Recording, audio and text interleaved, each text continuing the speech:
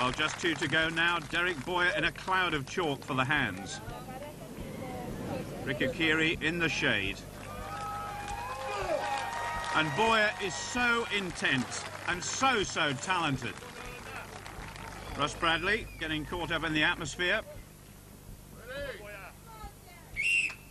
So, away we go. Oh, and for some reason, Dougie Edmonds not counting that second one. I don't think he straightened his legs, so he's going to have to look out. But he's on 5 now, that's better.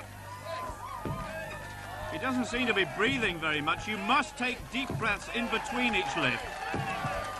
It's not long before his 21-stone body will be starved of oxygen.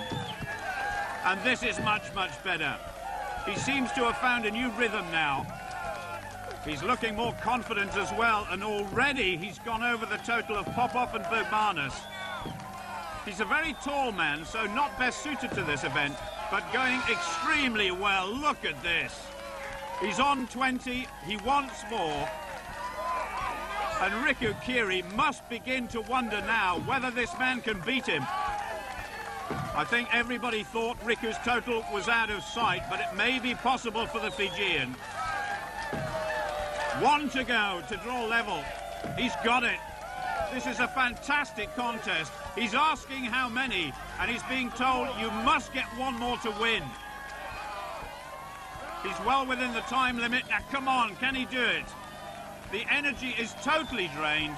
That's another phenomenal performance, and Riku and Boyer share the points.